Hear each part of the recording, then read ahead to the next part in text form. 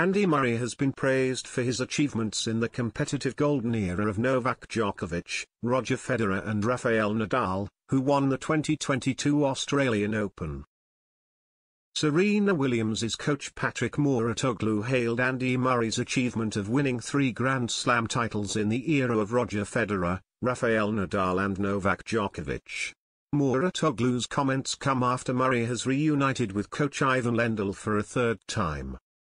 Murray has rehired Czech legend Lendl as his coach yet again after the pair split in 2017. An 8-time Grand Slam winner, Lendl helped the Brit win 3 major titles, including 2 Wimbledon crowns, and secure world number 1.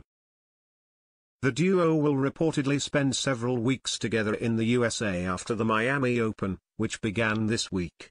Murray and his team will then prepare for the grass season, and Mouratoglou hailed the 34-year-old for his impressive feats in such a golden era. "I was very surprised that Andy and Ivan started to work together again simply because they broke up 2 times ago," Mouratoglou told Sky Sports.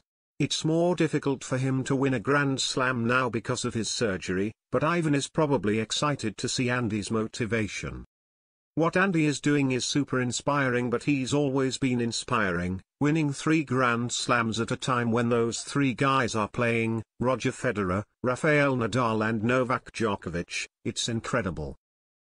Being able to reach number 1 in the world with those 3 guys playing is also incredible. He's shown in the past how dedicated he is to this game and how much of a crazy hard fighter he is." Mouratoglou has coached 23-time Grand Slam champion Williams since 2012, and he understands why Murray has turned to Lendl as his career winds down. Murray has already confirmed he will miss the clay court season to focus on the summer.